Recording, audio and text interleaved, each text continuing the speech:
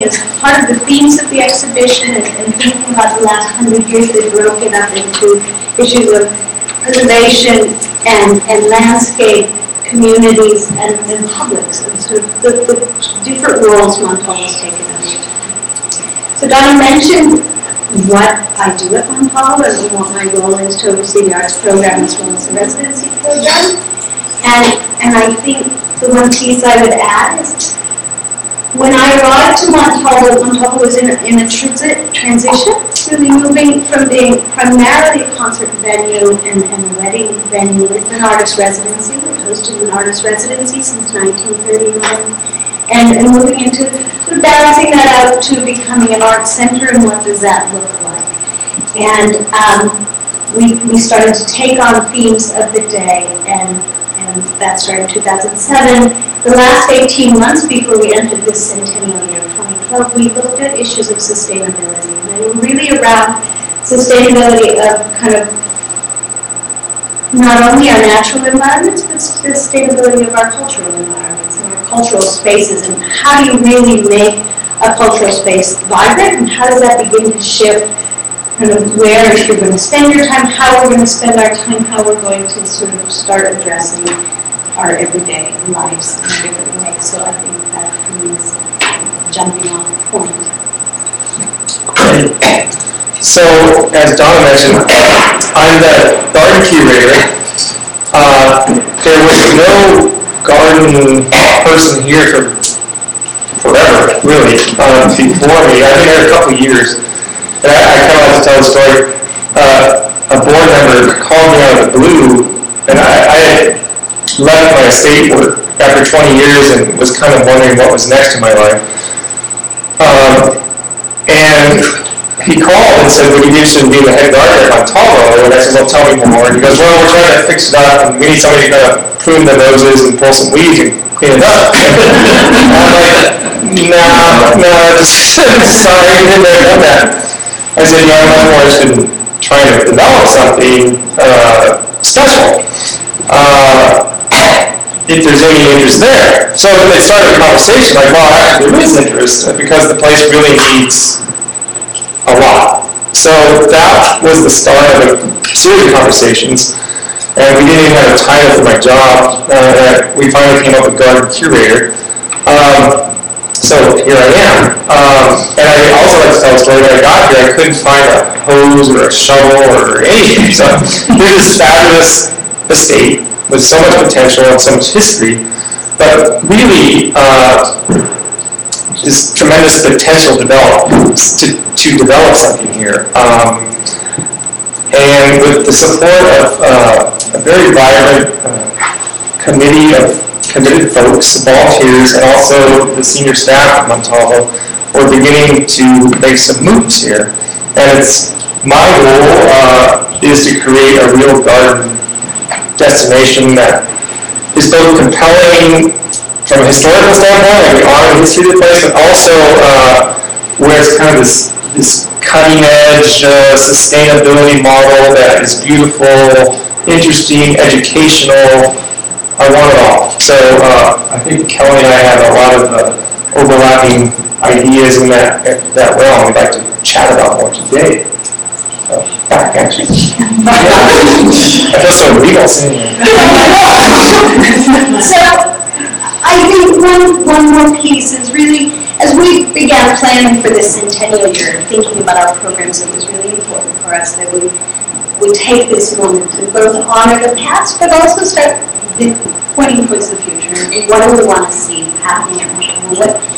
What do we want? How do we want to see the programs grow? How do we want to see the grounds change, evolve, and develop? So I'm going to start. We've outlined our conversation with some images, certainly not all images, and I think we're going to start here. So I'm just going to go.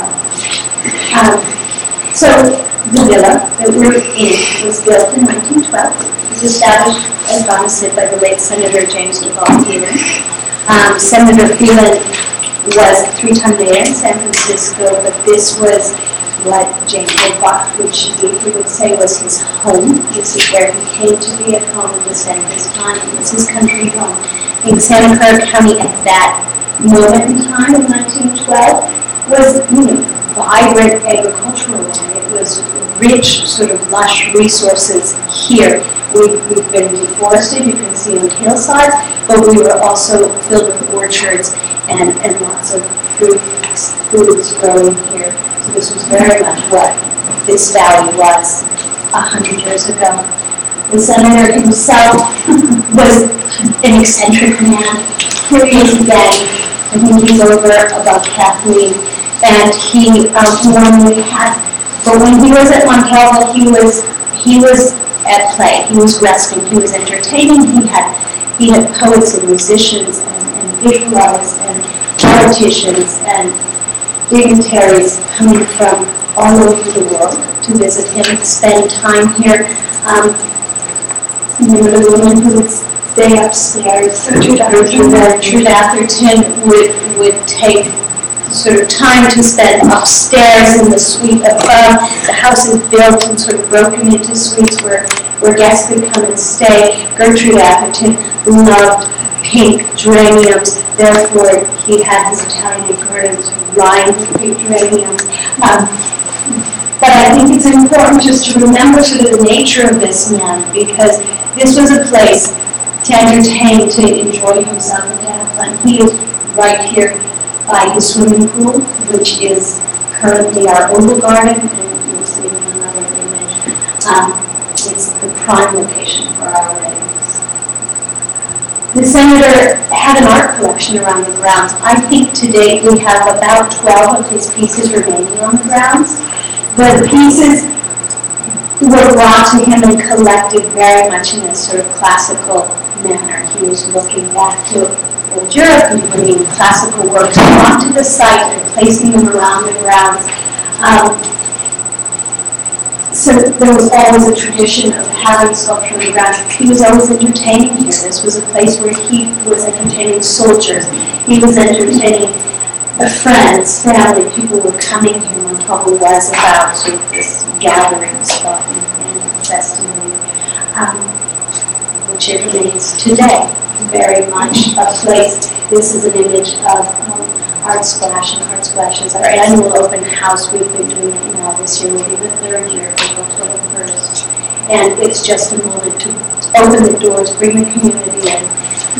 When the senator died in 1930, he left the property to the people of California. He left the property to the San Francisco Art Association with the request that it be used as a public park for the people of California. And to date, we're about 175 acres. We've got about 2.5 miles of hiking trails, and we are a public park. We're open, 363 days a year, and people are allowed to come, spend time, and take Montalvo in whatever way makes sense for them. So activating these spaces, I think, become collectively what Dale and I are charged with. The senator, this is 1930 when he left the property to the San Francisco Art Association. And San Francisco still today is a very far drive from Saratoga. And in 1930, I bet it was just light years away. And this is also, right around the time of the Depression. So you have the Art Association trying to figure out how to manage this property that's, a couple of hours away and how to take care of it. And they established the artist residency here in 1939, but it was the late 40s where they really realized they could no longer care for the property, and they tried to turn it back over to the family. And there was a group of folks from Saratoga who got together and really fought to keep this as an art center and as a public park for the people of California. And this group still today is incredibly active with Montalvo. Many members still living with us, and this was around the 1950s, and at that point it became a Montalvo Association. Dal, it's your job. Yeah.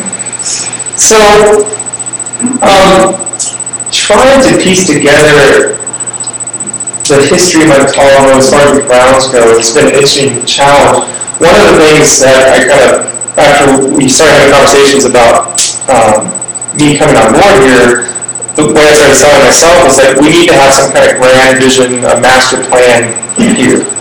Because I could see that it was basically about 100 years of individual ideas kind of amalgamated together here, where you can imagine this volunteer group doing this project and that volunteer group doing that project, and individually with great intentions, but overall it didn't reflect any cohesive vision for the grounds. And so, yeah,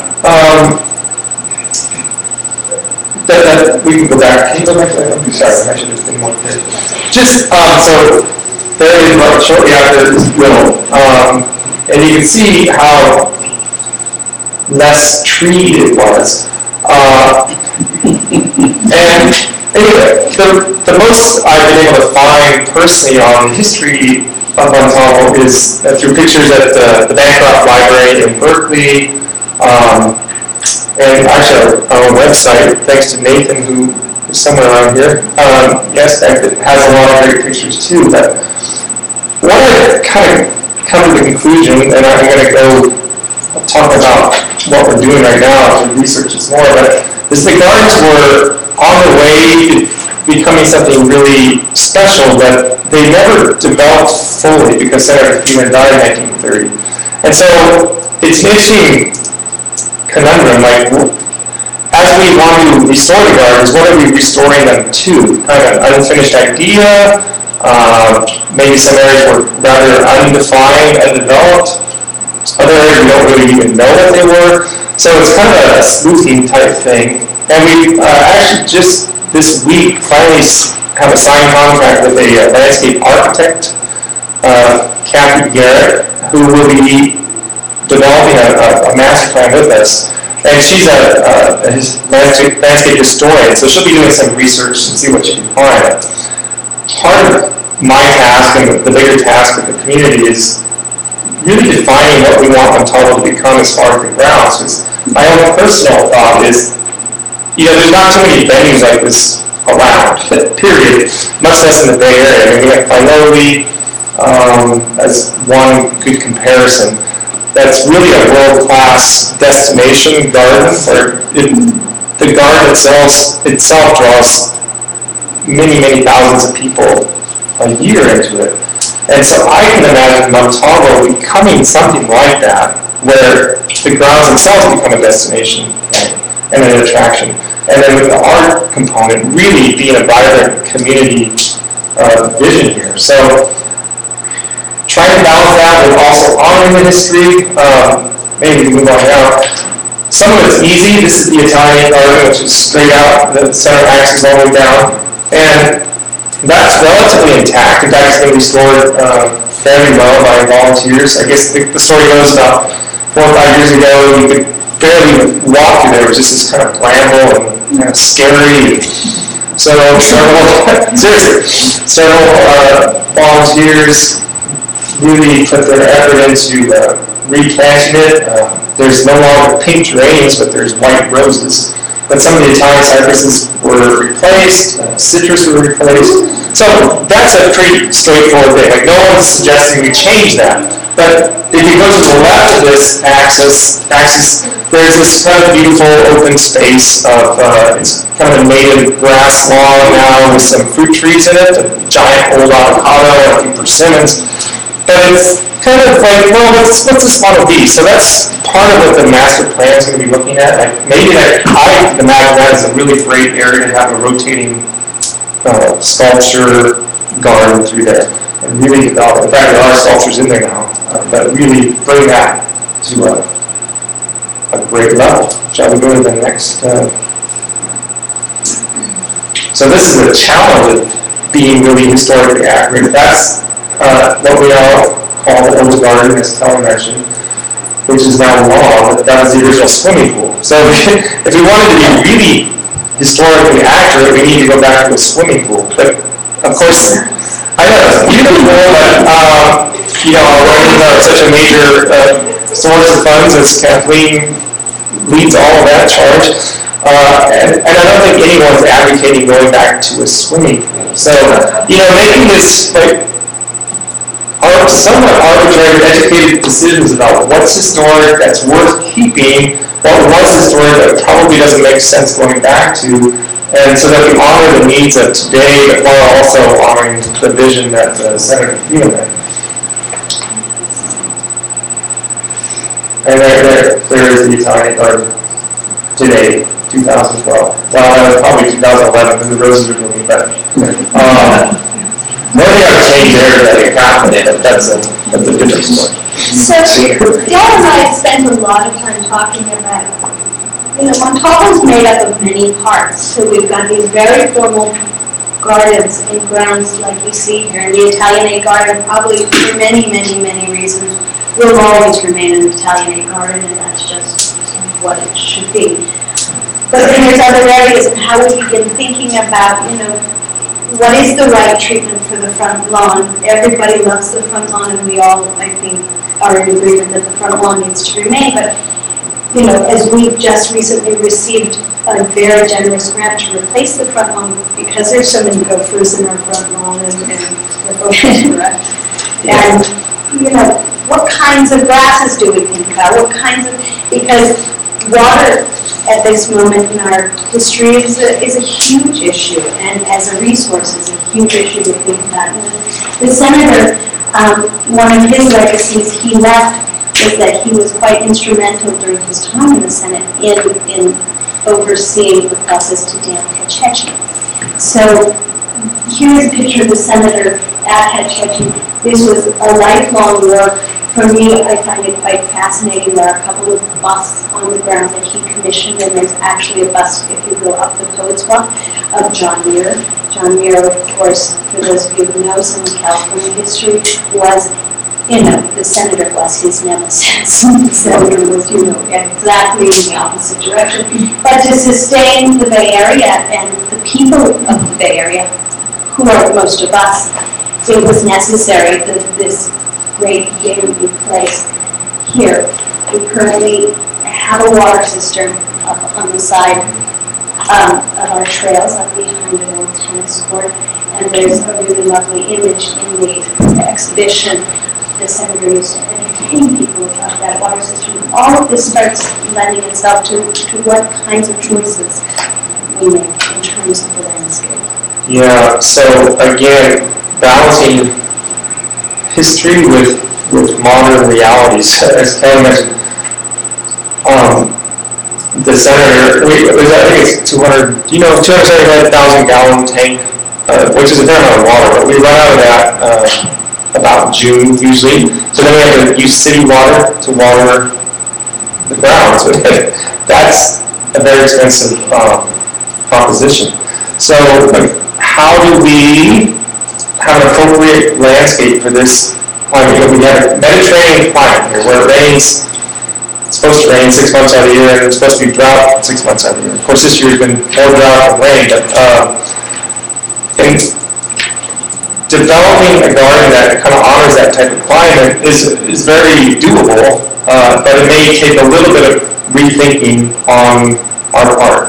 Now, again, no one's talking about removing the front lawn, like when we do it, because it's such a vital used space, but the surrounding areas, I think, are open to possibilities of using more drought-resistant landscaping, which also gets to the whole other issue. At Senator Phelan's time, the story goes, you had 27 full-time gardeners here, and now there's 2 part-timers, and one day a week kind of mow and blow crew that comes in. So I have expectations that the staff will grow, the garden staff will grow. I think we'll think positive here, but I don't think we'll ever have 27 full-time gardeners again. So how can we manage this with our existing resources, develop a volunteer staff, and make it a truly vibrant, sustainable community endeavor? That's all part of the conversation.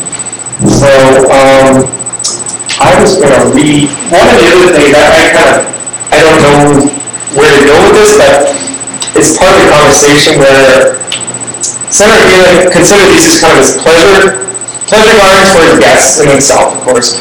But he also considered them a resource economically And I also quote in the Legacy of the Native Son, this book by James Walsh and Timothy O'Keefe on Montalvo and Senator Phelan. And he says, Phelan looked upon the property surrounding Villa Montalvo principally as a pleasure garden, but it was also an economic resource to be carefully cultivated. He kept close account of the harvest from his fruit orchards, and he directed that the servants keep a poultry yard and vegetable gardens. The produce of these could supply not only his own table, but that of his servants, and he wanted to send Montalvo's fresh berries, vegetables, and fruits to his sister and other favorites. So, it's like a little hint that he actually worked the land to get some return. And I really think that's kind of an interesting place to look. Like, I'm not suggesting we make a farm here, but like, how can we get more of a return on the land, so to speak? In other words, we put all sorts of resources into it, water, labor. How can we maximize the return? And part of that's just having this venue for art and other activities, concert venue, weddings. But I kind of want more out of this land. It's a tremendous resource consuming thing, so let's make it a return. Back to you. So I think, for me it's very interesting. The senator was very thoughtful about water as a resource. And he actually built this property. We have 2 creeks that run through the property. We have 3. One that's behind on the other side of so we have the 2 creeks. And we do have one that borders our property as you enter. And I have found a lot of interest thinking about the forest, thinking about the invasive species, thinking about the areas that are a lot less cultivated. I think, as Noah was talking about, this idea of the economic viability of the property. We used to have an old orchard, and I feel quite thankful that the decision was made to take that orchard and turn it into our artist residency program, because this has now been for 9 years the home of nearly 300 artists who come from all over the world to spend time at Montalvo, to spend time in what is no longer the Valley of the Hearts Delight, but Silicon Valley, and thinking about sort of progress and how we're looking forward and what's happening in the world. And we're hosting writers and visual artists and composers. And but I have a lot of artists who are coming and they're looking at art practice in a very different way. So I think thinking about the Italianate garden on the left side and having some very traditional sculptural works makes sense in that kind of a space. But for many of the artists who are coming here, they would prefer to sort of dive into, I'm going to take you backwards. Here's another set of studios. These are visual art studios. Again, you've got sort of a more traditional kind of sculptural approach, and this is, again, an Italianate garden, as is this work. But our artists are wanting to experiment and explore, and I think having the opportunity to have an artist residency connected to an art center that has this kind of grounds and resources, it's a public space, and it's outside, you have this incredible opportunity to experiment, to engage people in unexpected ways. And so I have artists who are wanting to look at this amazing old tree on the front lawn, and this is a young artist from San Francisco, Ali Neshmanasin, who put in these mirrored stainless steel mirrored pieces into the walls of the tree. So the tree is actually reflecting the world back to you, you back to you, and it becomes a very different way of thinking about sculpture and engaging with the environment. Recently, we had an artist visiting from Italy, Claudia Borgia, and she works with plastic bags. Claudia, I think we've shipped home, 10 cartons of plastic bags to her because she takes them all over the world, she uses them, repurposes them, but she just wanted to come in and sort of juxtapose this installation on the grounds made of plastic bags. And that in itself begins a whole conversation about, who are we as a culture? And for me, it's important that it's a more quiet way for people to reflect, because you're in a natural environment, you're in a natural space, and to get people thinking about what in the world are they seeing, what are they looking at, what might this be. Our artists are also really interested in the history of the place, and Montalvo at one point was a bird sanctuary, and this is how the senator kept it as his home.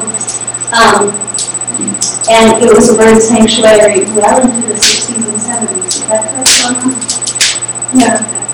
Where we have catalog lists of all of the birds that were present on the site. Well, what's happening in all sorts of areas, including our property, you're losing the songbirds, and they're sort of disappearing. So Cameron Hopkinson was here this last year and built this sort of commentary on, a condominium of birdhouses. And this was a moment when we turned to Dell. We worked very closely with Dell to actually take the little condominium and then develop a bird garden. So it's a way that we can start cross-pollinating across the campus in terms of what we're doing and how we're engaging the public.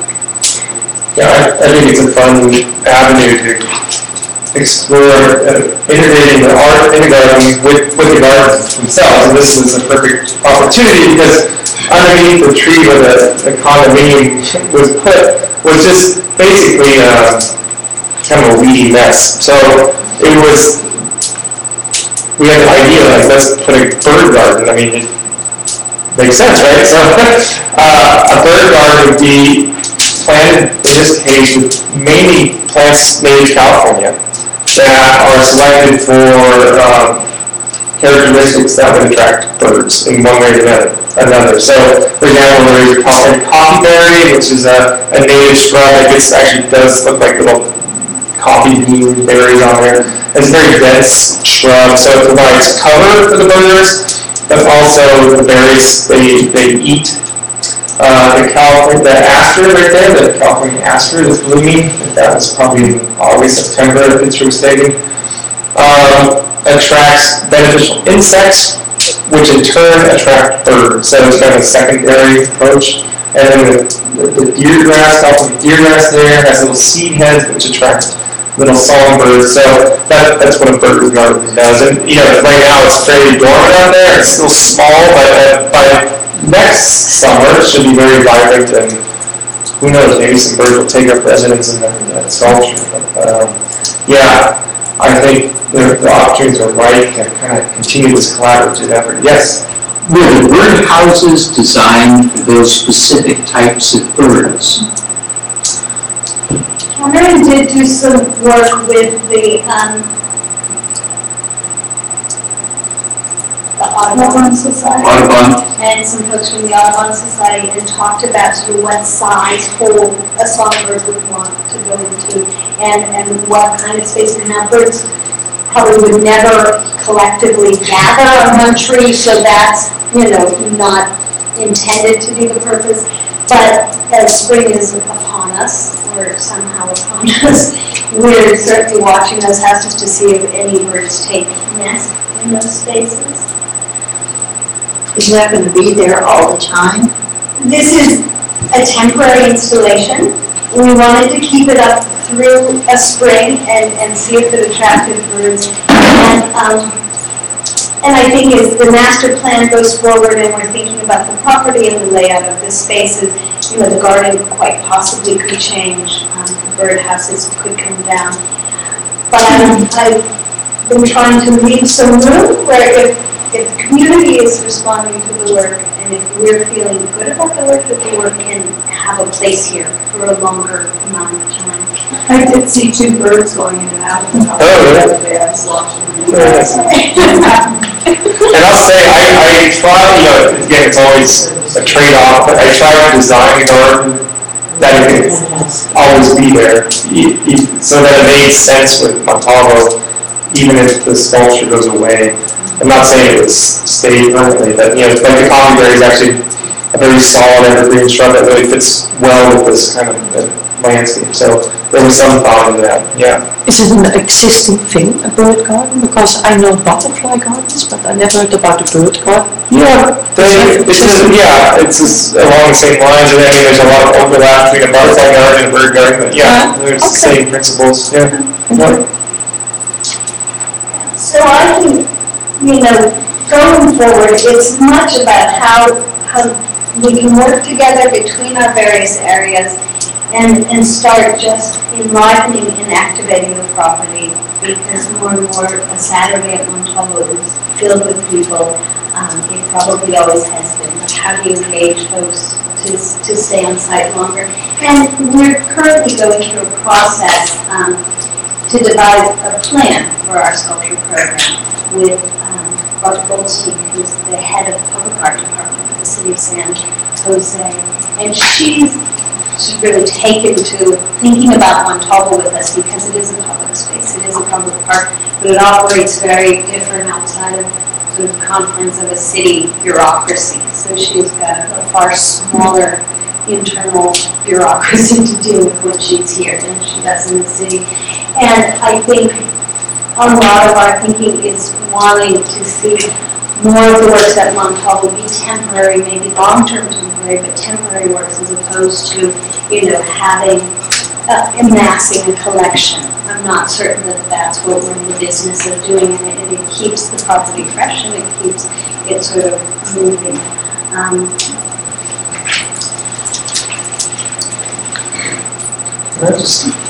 thought maybe it'd be interesting to just talk a little bit about, because it relates to sustainability, how do you maintain a garden like this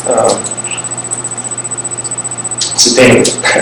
And I mean, I'm talking about, apart from the water, so I approach things organically, and I moved Montalvo to organics without really saying anything, but I think we should just talk about that publicly, because I do think it's important, as we have so many children come here and all that, it'd be a nice little PR thing to say that we're organically managed. And that means basically using compost in the gardens, organic fertilizers, natural pest controls, and the soil here is, a lot of it hasn't been worked in decades, so a lot of it's rock hard, but one of the easiest things to do is just adding organic matter to that soil, and we've been doing a lot of that. One great thing I haven't been able to get going yet is a composting system.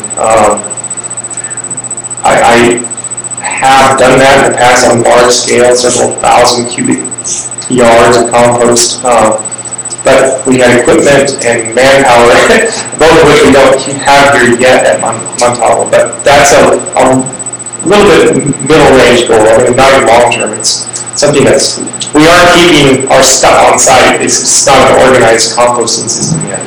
When I got here, stuff was being hauled off in the dumpster, which was expensive, and it's actually a potential resource of organic matter. So at least we're keeping it now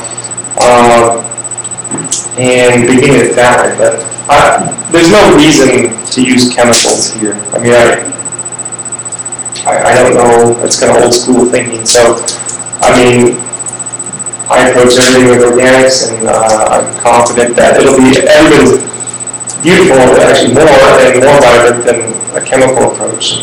I just thought I'd say something about that. So I think to add to that, Montalvo's complicated.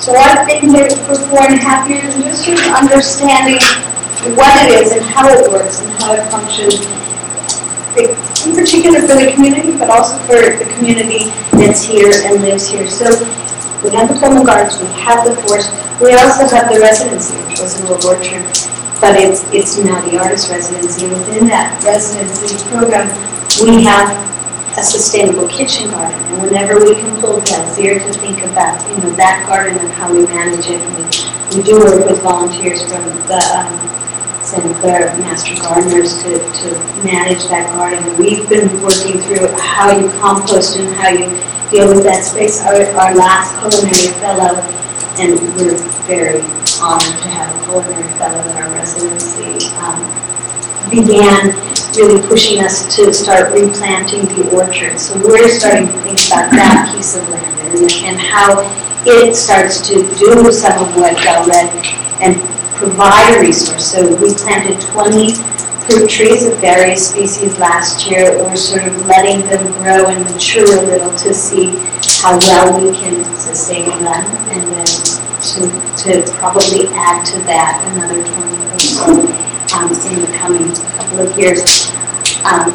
So can I'm with Megan on the education director here, and we have, with the education programs, really begun to integrate or maybe continue to integrate the programs for kids into the grounds. And so, for instance, we had a winter camp that the education coordinator, Charlie, had the kids design their own greenhouse. And so it was done on a tray. She taught them how to grow moss. She had Del come in one morning. Lauren actually came in one day and took them on a tour of the grounds to show them the difference between modern structures and old structures. And then Del came in one day and actually walked around the grounds, and he showed them the different parts of the grounds, and they sat down in the Italian garden and just talked about things. Last summer we talked about Montalvo and what that means, and the houses they designed were really extraordinary, from 6 to 12-year-old kids, and they started talking about, well, what would you have on the inside, what would you have on the outside, what do you want to look at.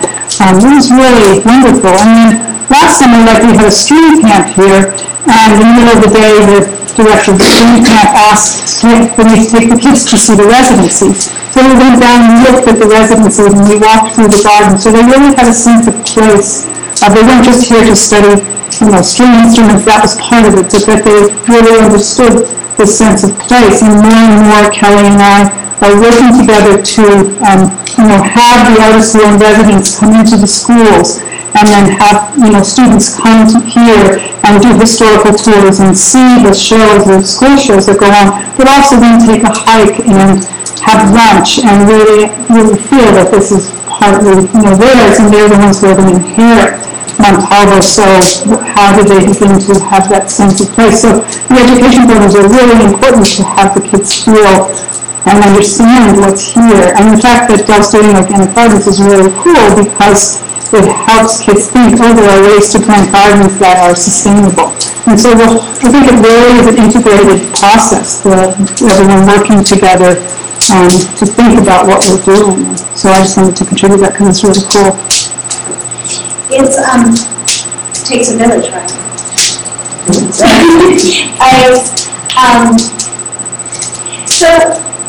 Thinking about our resident artists, thinking about sort of how we're all working together to consider the property, to think about sustaining the property. A couple of years back, we had the artist Phelan Library colleagues visit Montalvo, and she did a project with us.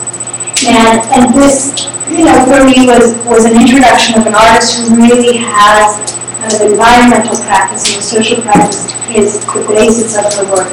She is actually an artist who lives in New York City. She's been the artist in residence of the New York City Sanitation Department for about 27 years. And Meryl came here and wondered, what am I going to do on this property? Where am I and what am I going to do? And we were looking at issues of interdependence and how one thing, is connected to another. Well, Dan North, who's here and has been a staff at Montalvo for about 18 years, took us for a walk because Meryl said, well, show me sort of the source of the water. And this was where she figured she would find the answer to what kind of a project she would do on site. Dan took her up the hiking trail along with me, and he pointed out to Meryl that we actually had a pretty significant issue of sunno-tech on the property. And this was something that, after Montalvo was reclaimed as the Montalvo Association for the People of California, the county came in and began maintaining the property outside of our formal sort of boundaries. And thinking about the forest, where when I arrived, almost every bridge has fallen down, and this is no fault of the county, like any place, because of budgets, because of resources, you just can only maintain. I think when I arrived to Montalvo, the county told me they had 7 rangers for like 15,000 acres of land or something. who were coming through. So Merrill organized a project where we invited scientists down, we informed the community, and really began learning about what sunlight depth was. A point in showing her work, this is an example of the sunlight depth on the tree, is that so many artists today are taking a different approach to their work. So this became a film. It was a public performance. We had a performance in the hillside, sort of singing to the oaks and circling this room. And then we did Planting Oak, which is in lot 1, parking lot 1. And there are some oaks that are not susceptible. No, it's it's another conversation that you and I have often. It's just about forest management and how do we think about this space and how do we maybe put out a request for proposal for artist groups to come in and think about our forest in different kinds of ways, because it starts to lend itself a very different kind of platform for artists to live in. Sun-oak depth. I don't know if everyone knows it's a fungus that's attacking our native oaks, and it's Phytophthora ramorum is the botanical or the scientific name. And yeah, we are losing a tremendous amount of oaks, and the general consensus is there's not a whole lot you can do about it other than kind of contain it. So Senator Phelan, as we said, this was mainly orchards at one time. He apparently revegetated some of this hillside, which was kind of a forward-thinking thing to do. And many of those trees have grown up nicely, but again, it has not been managed. As Kelly said, how do we manage this kind of Montalvo 175 acres? So we're not talking about the gardens here, we're talking about the kind of the wildlands. And much of what he planted has grown up, but then all sorts of other stuff is revegetated. I mean, nature's always trying to revegetate itself. So, there's all sorts of interesting species growing on their own. And it's both a challenge and an opportunity. I mean, the oaks would really love to have some more light, right? Their sunlight is going away, it's being taken over by Douglas firs and bay trees, and I'm not making a judgment on that, it's just that's what's happening naturally. So we need to kind of make a decision, what would we like to see, not only here, but in California. Do we want oak trees, or do we want Douglas firs? And we need to start managing the wildlands, which is an interesting challenge, because what's the driving motivation? There's not really economic return necessarily. Although we have a family cabin up in the Sierras, and I noticed the National Forest Lands have started selectively clearing trees. And I'm very sensitive to this, but it's really beautifully done. Like, it's clearly a very scientific approach. Where certain trees are left, younger ones, older ones, and there's such a space between all of them. They clear out a lot of the underbrush, and then they chip what they cut and leave it on the ground. And after they come through, it actually is amazingly beautiful. It's like a parkland.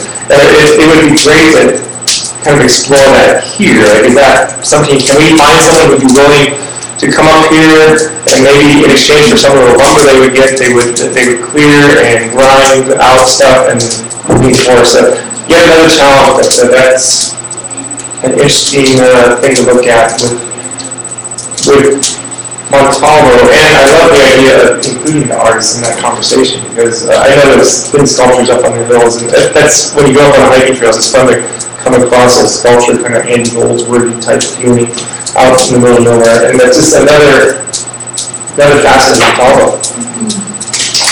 I guess the more I think about sort of this idea of these 175 acres and how diverse it is, it's a very kind of rich.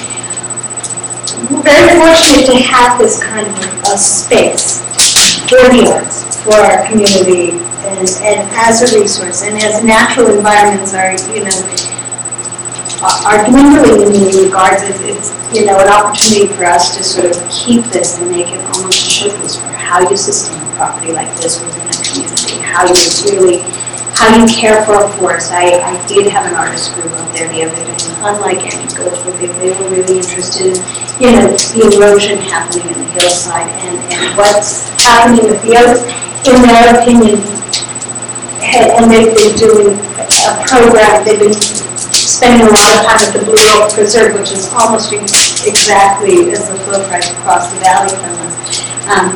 An area that's not being hit by the Sentinel Delta. And looking at the landscape on the hillside, for that was really an interesting metaphor. The property is 100 years old, and all these trees were planted, and now they're all sort of catching the same disease, if you will. And so it's almost like we're seeing this life cycle happen in the forest. So it's become this really rich opportunity to begin thinking a little more deeply about other areas of the property. Another area of the property that I've spent a lot of time thinking about, and that sort of brings back to some of what Ruth was saying, and also to the way we work together in county and hope to work together more often, is this space. And this is kind of a funny little space. When you enter the property, you come in through a series of parking lots, and then there's this space that's just little buildings, and at the front of it near the road is a circular grove, which actually, if you stand center to it, it's kind of a perfect amphitheater. It's called the Grove of Generosity. It was created to acknowledge and honor some of the folks that helped to build up the residency. But this place for me has just wanted to be activated, and it's right along the creek side. So as you see, sort of coming along the edges of the creek. And we put together a proposal at the time that I was overseeing education to develop this as an outdoor studio area, and a studio that the artists who are visiting Montalvo could use, a studio space that the general public could sort of drop into and orientate themselves to where they are in Montalvo and how they're going to navigate the property, and a studio space that the education programs could use. So as Ruth mentioned, we're working with Santa Clara County Office of Education. We're hoping to work more closely with Dell and start thinking about how to engage our sort of now Silicon Valley public on the property within this space. So this space has been designed. It is now funded. It will begin breaking ground in April. It should have a phase 1 completed by the end of May, in time for our summer camps. And it's the Creekside Studio, so it's an outdoor studio space. It's intended to be a studio in the woods. It's intended to be a space for gathering, another area where we can activate the property. Artists can do presentations, can do projects, can have workshops. All sorts of things can happen in the space, and we're really excited about it being built. It's Jeffrey Miller is the landscape architect who's designing the space, and he's working with his wife, Amy Tractor, who's a local visual artist who will do a large flag-like shade structure.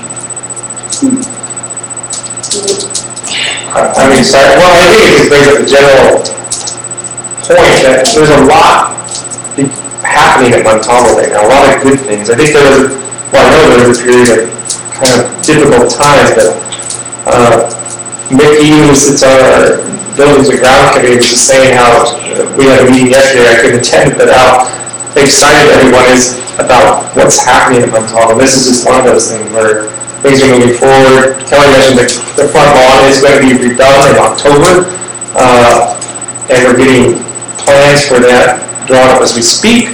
I mean, it may even slightly change the configuration to make things flow better in pathways, but the fact of the matter, these are big projects that are starting to move, and then just the overall vision of the master plan. So I just wanted to kind of, I think sometimes we're talking about all the challenges and opportunities, but a lot of stuff's happening right now, which is very exciting. Well, it lends itself to the question about sustaining the landscape. There's nothing in this landscape that necessarily wanted to be sustained. It was a storage space for old sort of cast-off fencing and maybe a car or two from time to time, and it's actually quite a beautiful space. It's sort of encircled by the forest. It's an opportunity for folks who maybe aren't spending a lot of time outside. There's, this new disorder called the nature deficit disorder, children who just aren't going out into the environment, and I think we have an opportunity to activate this space. And by activating Montalvo, you're sustaining it because you're bringing people here. It becomes more valuable as a resource for the community. And we're working, Donna and I are working closely, and we've pulled Dale in thinking about our summer sculptures and our summer projects and bringing artists in to experiment in the landscape in various manners. We have an artist coming in from New York who will be creating a story about the place, and this is part and very much at the heart of her work. She'll be thinking a place, visiting with the community, understanding who's here, and then working with the composer to create a series of spots along a trail where people can understand more about the space, learning about the community there. And her name is Kiana Ford, and she will have some sort of physical presence on the front lawn and physical presence at our lookout point, which is about a mile up the trail, overlooks all of Silicon Valley. We're working with a Brazilian artist, a Mexican artist currently living in Brazil, and his project is still in development, but he's thinking about very different ways of engaging the property with sculpture, and we're just sort of in this negotiation piece.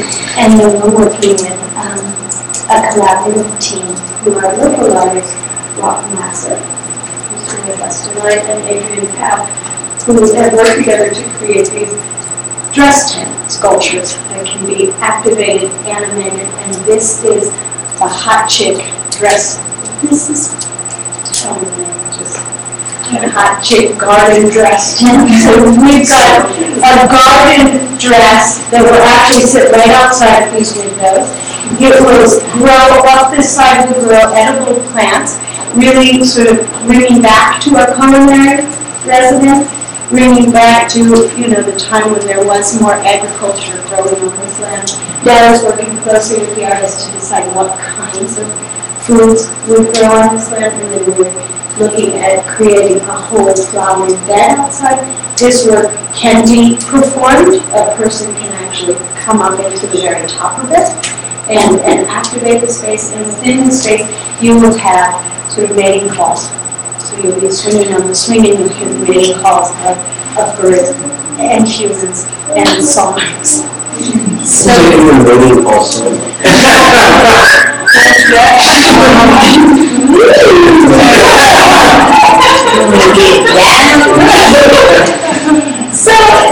it's playful, it's fun, it's different ways of starting to think about this space, who's utilizing this space. It's a perfect thing for the searchers. We have the service coming July 29th, so we have the front lawn. So she's actually called the edible, just like you just said, she's the edible dress, and she's an attractor.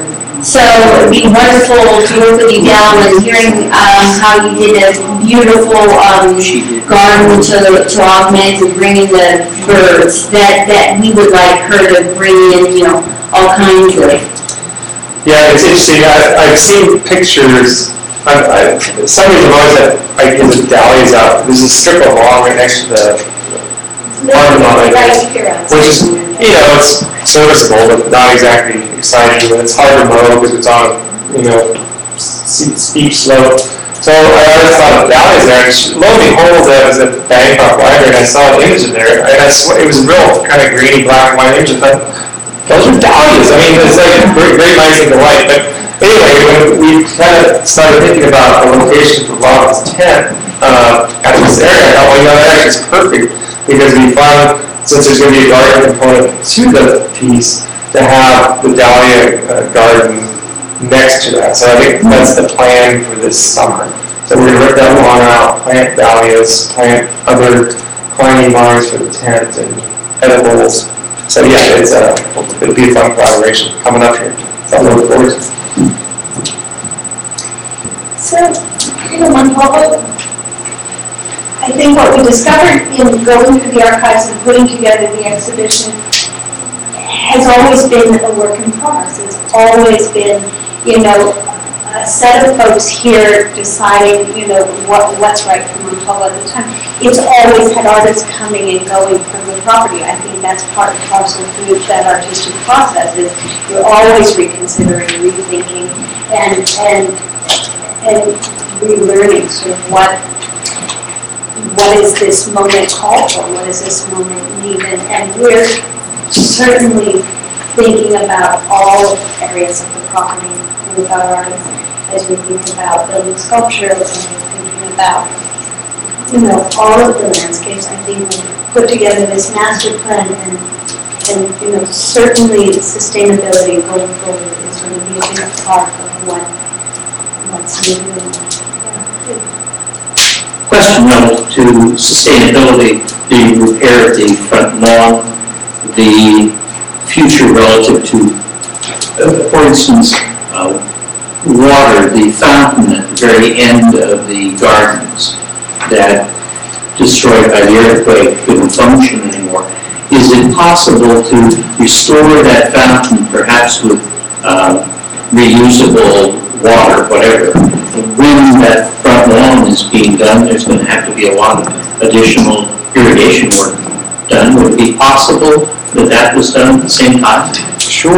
In fact, I think that we received a grant to restore the Love Temple, which is, I think, what you're talking about. Yes. And that's going to be happening shortly. So that's going to be restored, and the Belvedere, which is the original kind of lookout classical structure, which is often parking lot 3, is also going to be restored. Here's that. So, as far as I know, there's not a plan to restore it, but there's been conversations like it wouldn't take very much. So I would love to see that back as a fountain, sure. But I'll put that on the front burner. How about that? Because I think it's a fun opportunity. There's already water down there, so there's no major. It's just getting a recirculating pump system in there. Since the whole building's going to be refurbished anyway, it's a perfect opportunity to do that kind of work. It's another project that's happening right at this moment. The county's awarded the grant and it will be to renovate this. And it was the earthquake in 85 that did such significant significant. 89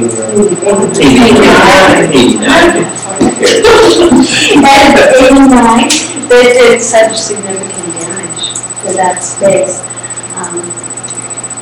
So it's sort of all areas, everything's. As we're talking, it's just kind of randomly interesting how there's such a classical component here in the history.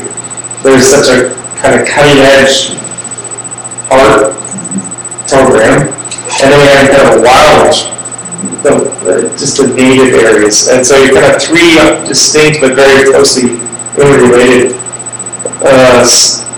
opportunities here. I think that's really probably unique to any art center. I don't know, but it's such a great opportunity for people here. So. Well, it's quite unique. It also comes with its own set of built-in challenges because it means that people are attracted to Montalvo for their gardens and their historic nature of the property, and where contemporary art fits in that conversation, is not exactly clear. And there are people who come here simply to hike in the forest and use it as a place to exercise and keep themselves well and healthy, and how, this historic property where the arts fit in. And then there's clearly folks who are coming here simply for the artistic program and what's happening there. And we might as well, just take over the rest of the project. So it's a balancing and it's a juggling, and I think between the various problematic areas, this is what we're struggling with, and how to really make Montalvo something special and keep it on this trajectory as we enter sort of this next century. Questions? You ask. very plebeian question relative to money. Over 100 acres, or certainly the overwhelming amount of the acreage, is in the park, hoping that there would be some public funding to keep up that, while the funding for Montalvo is utilized for the immediate acreage. Your comments earlier indicated that you're really concerned about the overall impact as far as those other acres are concerned, to the oak death syndrome, etc. How do you fund that approach? Is there money being allocated for that, or is it down the way a little bit? Well, there's definitely a prioritizing, and that kind of sadly in my mind, but yeah, it's going to be a lower priority.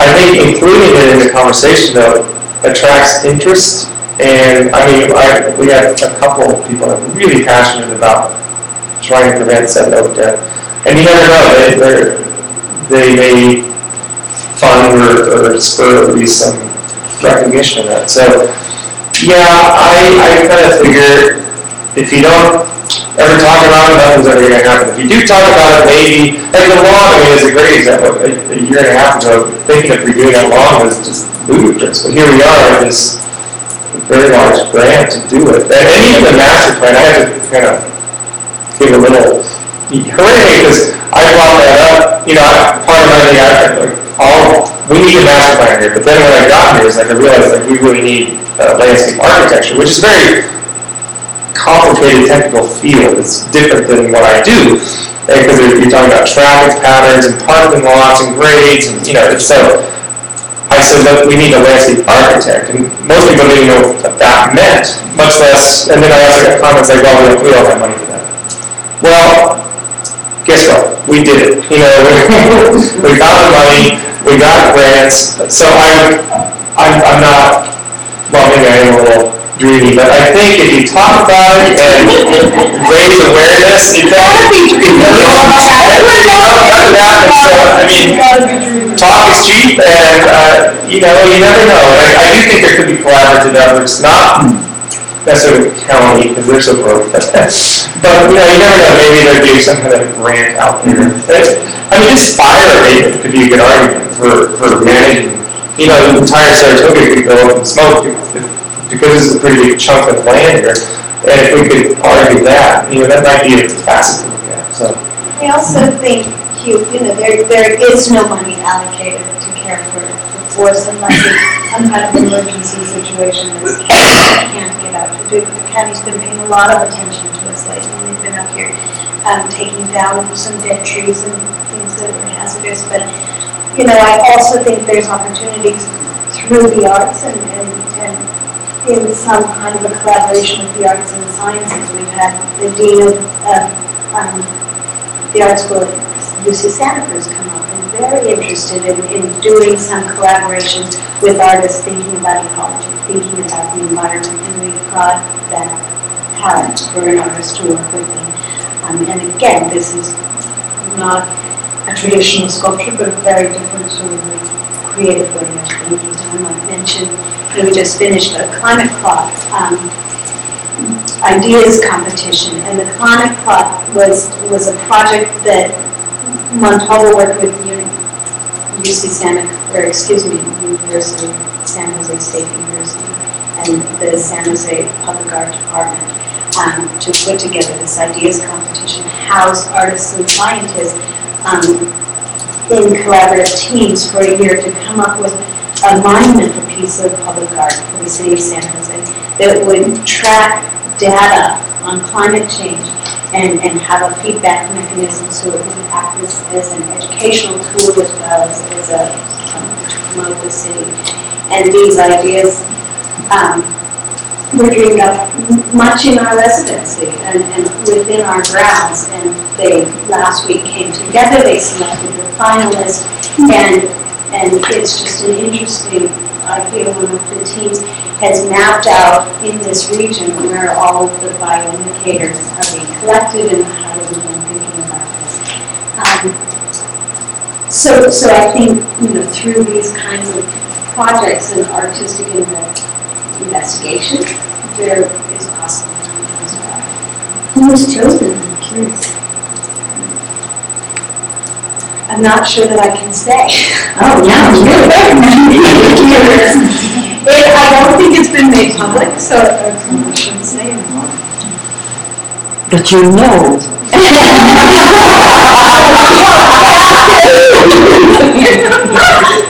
Yes. I think I have a question for you, Del. I'm trying to, let's see if it turns out that it's a question. I was looking at the slide of the Sutton Oak Deck, and I started thinking about your background with biodynamic farming and with sustainable practices. And I just started to wonder in some way, you know, if you also view that as a natural, as disease in nature, as a natural process. And then I started thinking, well, if you do feel that way, what are the, you know, like some of the guiding principles for your long-term, you know, vision when thinking about these three different, you know, components? Yeah, I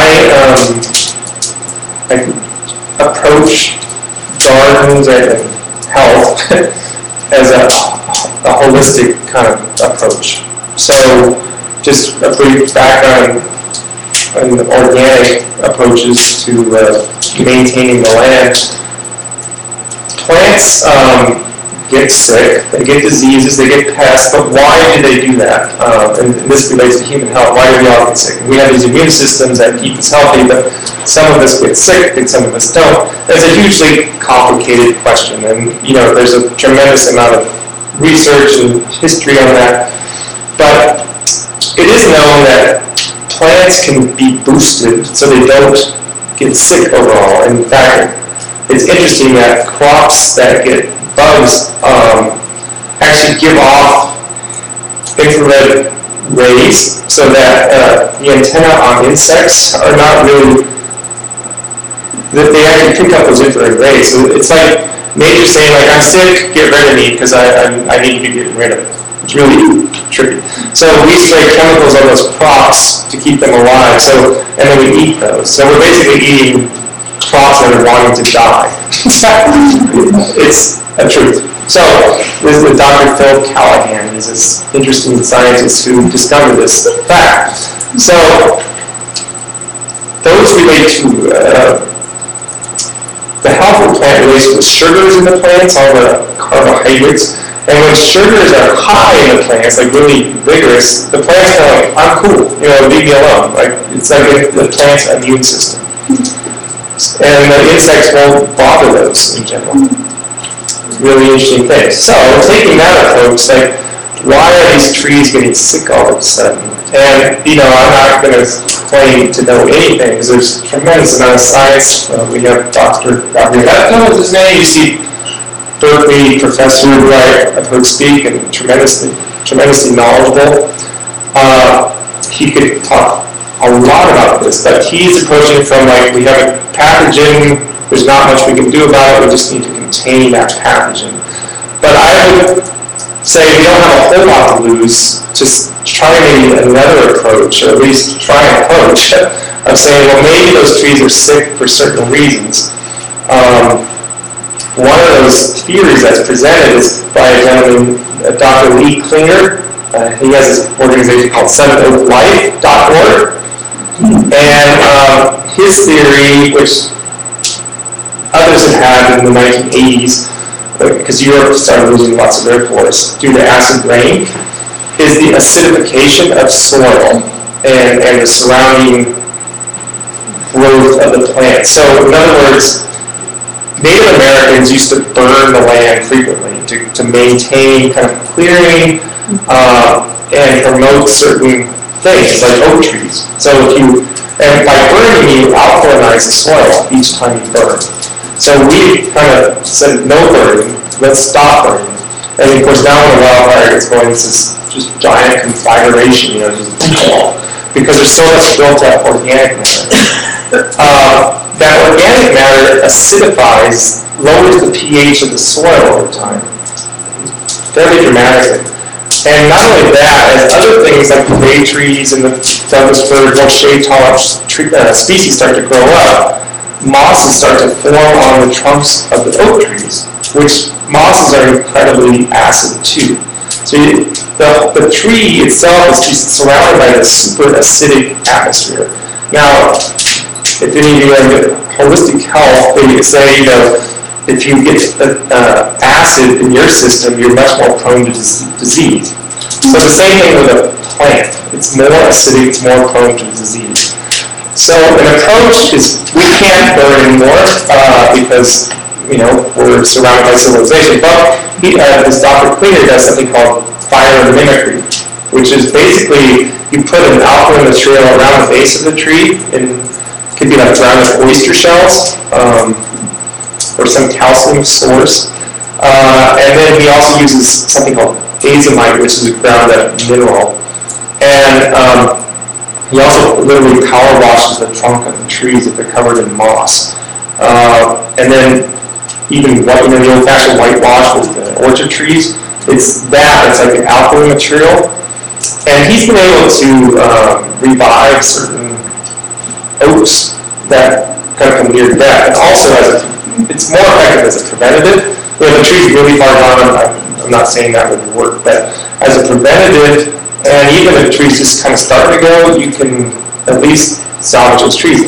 And I figure even that it doesn't work, you're really not out anything, because the other alternative is Dr. Levin says, which is kind of a world authority, it's like nothing you can do.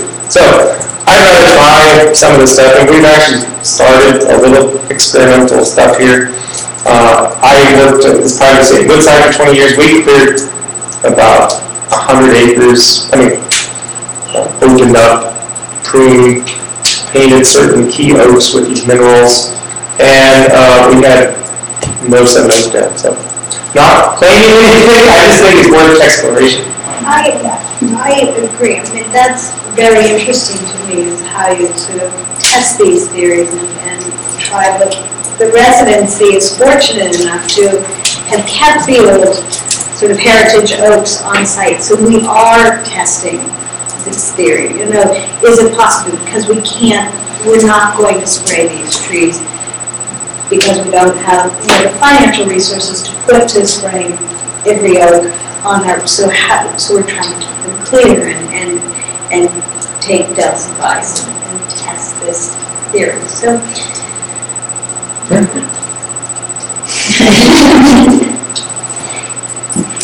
Great. Thank you for being here.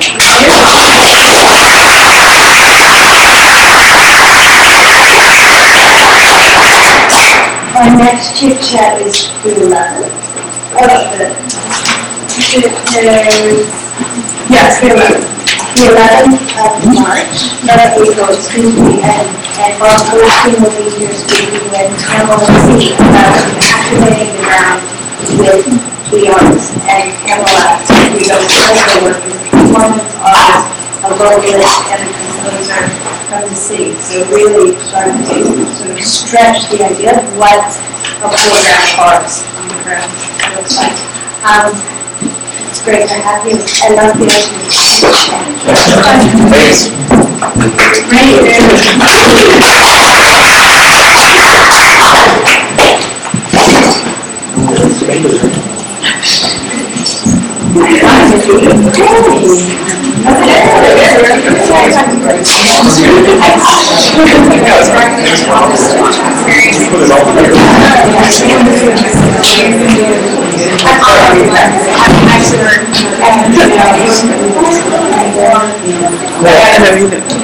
Thanks.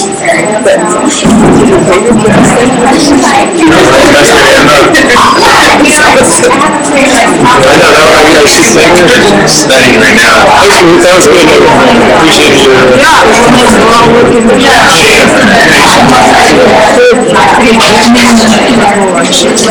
your